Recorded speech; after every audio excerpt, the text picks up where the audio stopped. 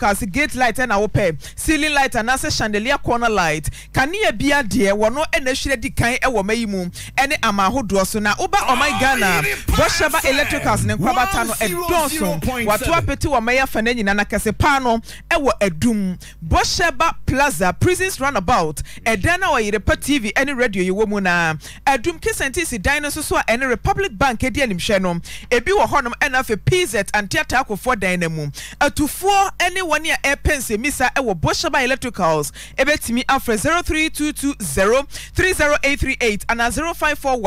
0541125339 obeje oso na nhyehyeye bia eda ho no watimi ene aye kase boy etwa ne ho e wo Facebook Oyerepa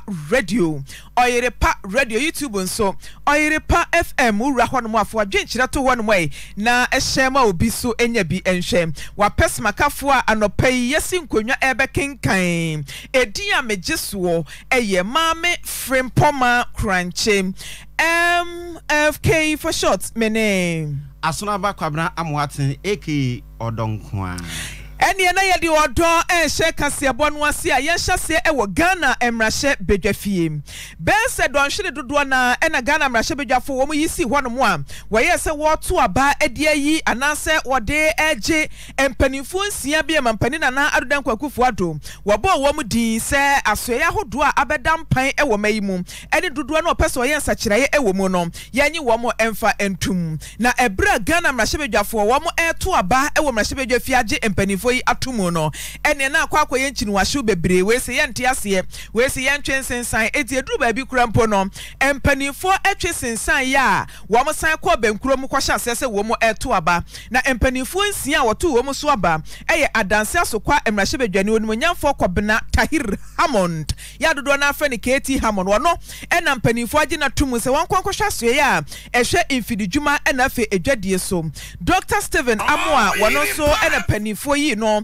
se won kwahwe sasoye no se soafo abedi akirem na emrahye bedwane owo abetifi Brian Echampon wono so ena ekwa akwahwe asohwe nuane ena fekuayo so wo san so eye emrahye bedwane ewa abetifi ena emrahye bedwane yo wa Karaga onumonyamfo Mohammed Amin Adam wono ena ekwa akwaye pania wo kwa akwahwe asoye a wo hwe yesikasem so na chese Minister of State Finance Ministry Yera Stephen Amoateng wono ena akwa akwahwe esumu ensem enafe ahensem ewo omayimu ena owura osebonsu amoa wo kwa akwahwe asoye ahwe empatama mamuo enafe kuronketua empuntu ensem so na abatuo ni nyina ebe na wieye no so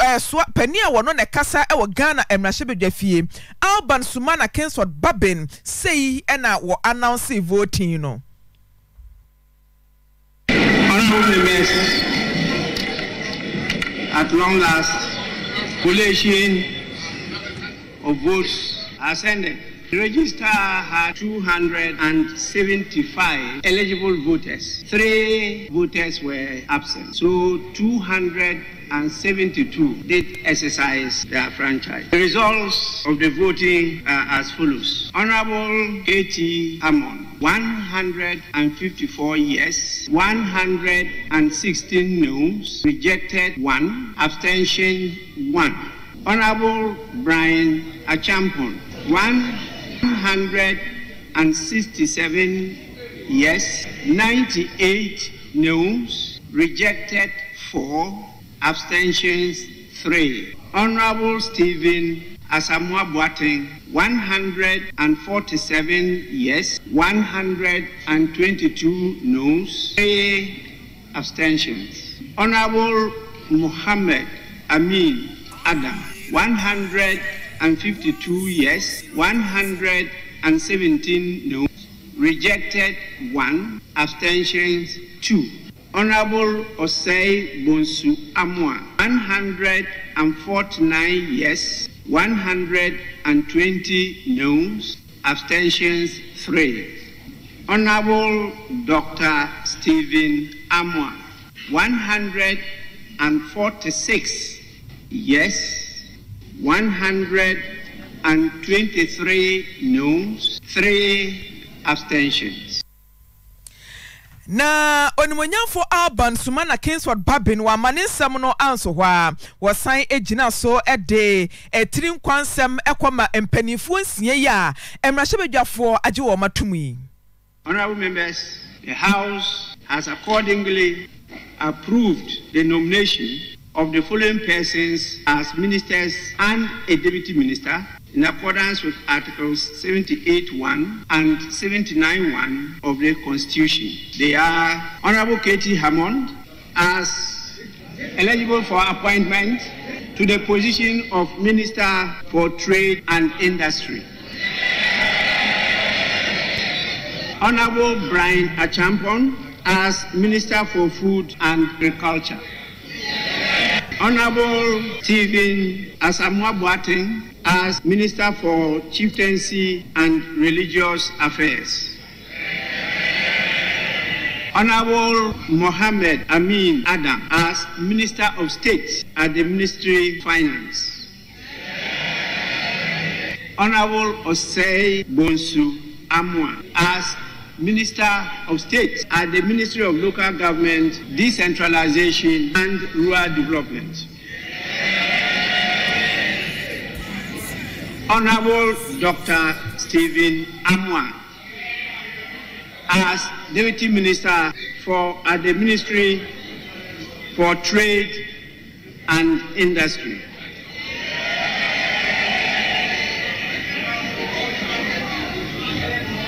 Honorable members, on your behalf, I will congratulate the minister designate for earning your trust to be appointed by His Excellency the President to the ministry aforementioned. Congratulations. Na enra enhyehyɛ a ɛkɔ ɛwɔ Ghana emrahebedwafie no na enye asoafo nko a na emrahebedwafo agi wo mo atomu na Ghana yɛkɔ to batan Supreme Court na mampani abɔ empanifo bi din sɛ wɔnom enkonkɔyɛ Supreme Court judges atemuafo pa ɛwɔ mayimu no so wɔn yɛ amamre ne amane agi bi atomu.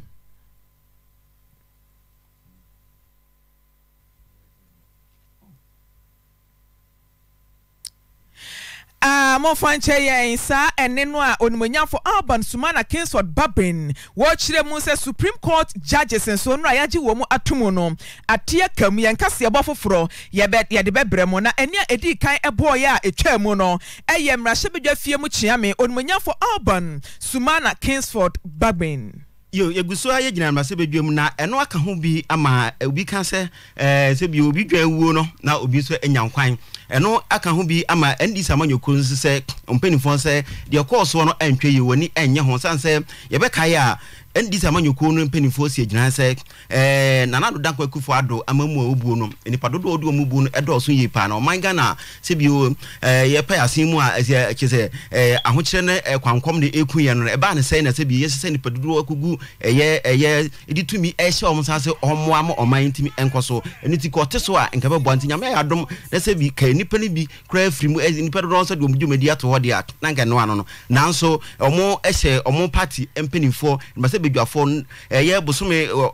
February mo 19th no omde eye nkrata de mo omo se sankrata yi omunyina so na mbase bedwam se ekoba se ye to enipa nsien a na danko akufo ado yi omo se ombebo no na aban mu a nka abato duru so nko ade a ma omo nyi omo entum nanso no abato kwa wiye no na je owo hwemu de a na MPP for 137 NDC for 137 ekoba se ye koto abawie na obinya 147 na obinya 150 na 140 a na kire se NDC for no bi emadwafo bedwafo no bi awabeka ho na no na fifi agwe pete a ono ye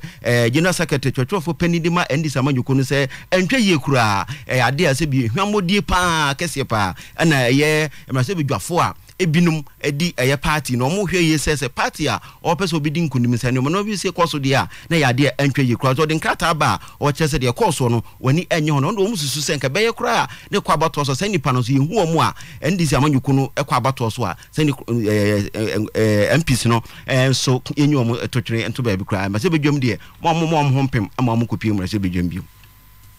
MFK to asman. Yeah, to also na dike no hense mi ekoso ya emu orire mpa because we share 154 167 152 149 yes ni ade no Enti wa ka Chris Betro say ti ya na mo adwe ye mo se adwo asafo nko na ya na tutia na manyoku a enye ono nko a foforo nso ye ka say atoforce we hu ni last ya to akase bone so ha Oyerepa 100.7 ye koyanim kane suafo anase emrahye bedwani ya na ogina mu ema de hye wo old Tafu constituency Asante Mantamu Pemei March bosumi ne da na etoso adruonu afiye mu ena Ghana emrahye bedwafi omukọ gina abefo tentenfidi anim krata Facebook so edikoto dwase onumunyafo Dr. Akoto osei wodaya wansore waka nchine gu yaya ewo bra na aduane si jaso ne nam so mampanifo dodo na ena edi no ho adansie na kane titine ne na woda NPP wosono amanyoko na no ewo old Tafu constituency baabi na oye mrahye bedwani titine ni Moses Donko ena dia tumu se Ghana ya hwere ni papapa esanse wohwe eniama hodo apani wo ye edebo a wo mai ni nyina nya Tafo nko anu a eboa papapa eba no engumasua apomuden ena femputudwuma hodo a wo ye edema ne mpeso so no a fira wa firi mu no ebe ha wo mai ni yie pa pani ekire mu se ukopie mu e wo mai mu a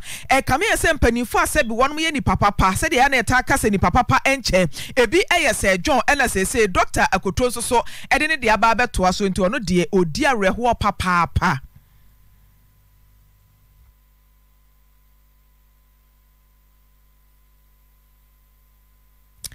anopai enfidie no ebu ne pa e de kire ye ntimo fa nche ye anyway so eno so ate akamu na owura Moses Donko ya na oye titinani edema NPP amanyoko no ewo old Tafu constituency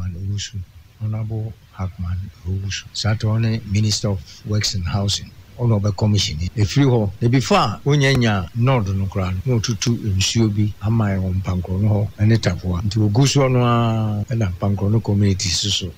wo ye community center sa community center no boss cement mako apim edema satam Honorable Kokumensa ona no e assembly ma edema no de boy efiri also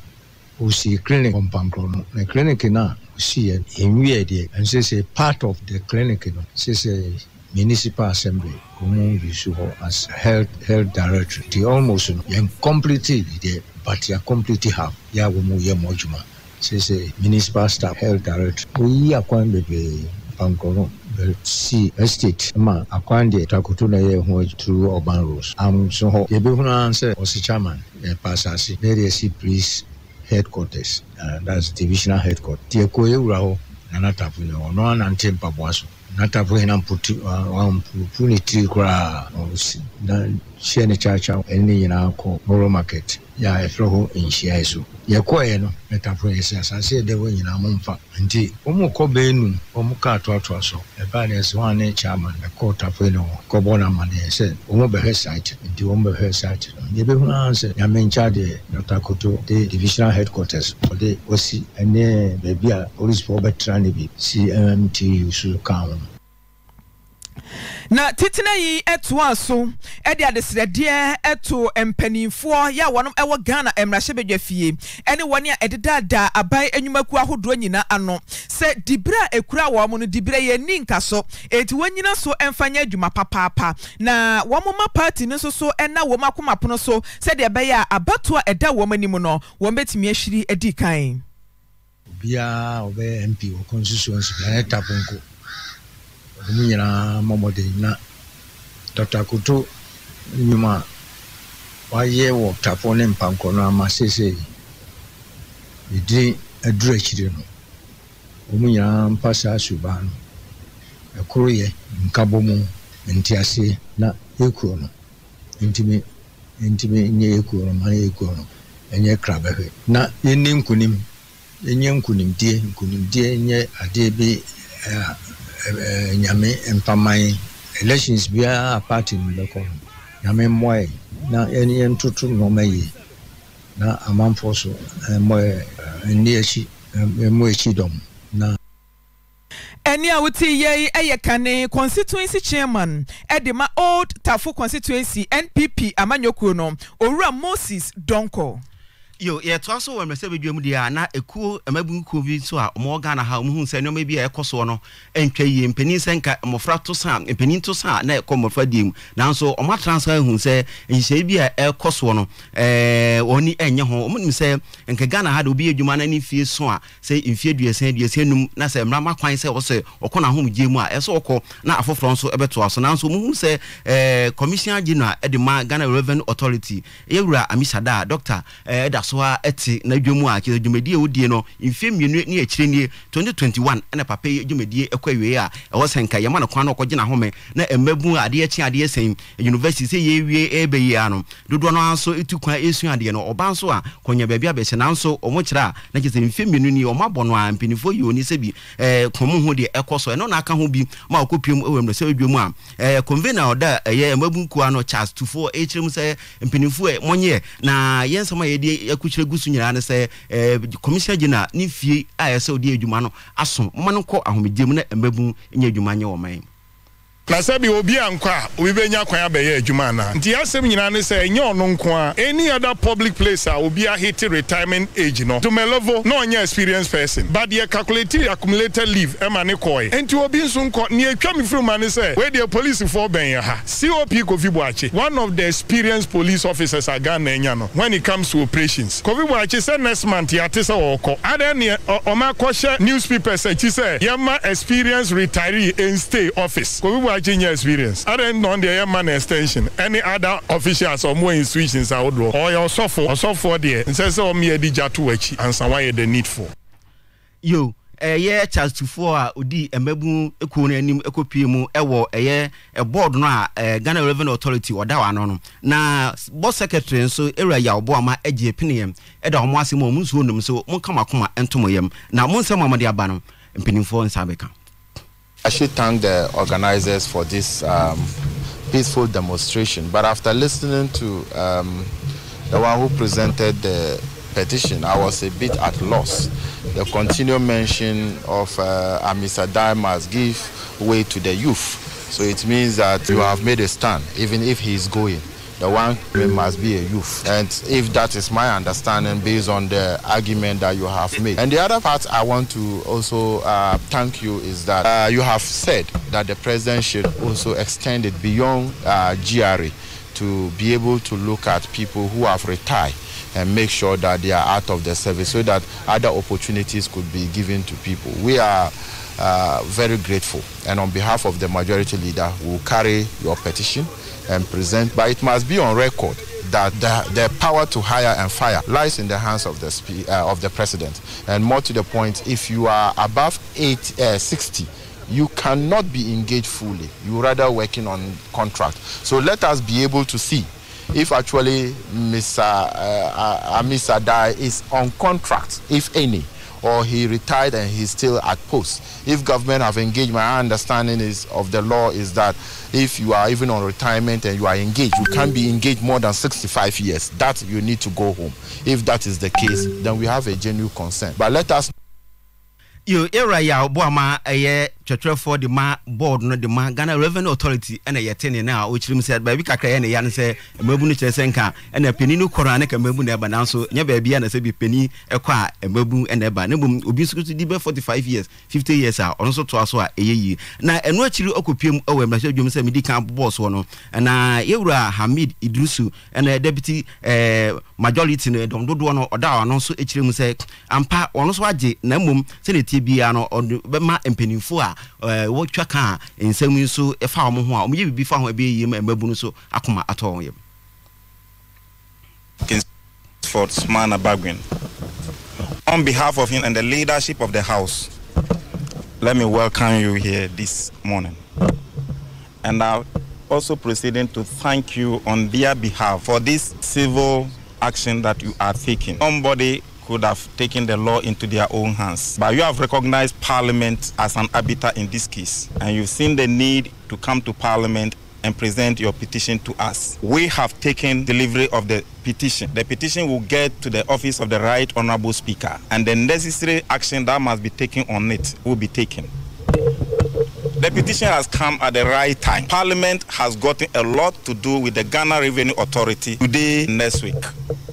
As I speak to you, if you go to the chamber, the Ghana Revenue Authority Amendment Bill is on our tables as I speak to you. So action is going to be taken, and the technical staff, including the leadership of the GRA, will have some engagement with the Parliament of Ghana. So now that Parliament is going to be engaging the GRA, but we are considering about 5 bills: the Ghana Revenue Authority Amendment Bill, the Growth and Sustainability Bill, the Excise Duty and Tax Stamp Bill, and a whole lot of others. So the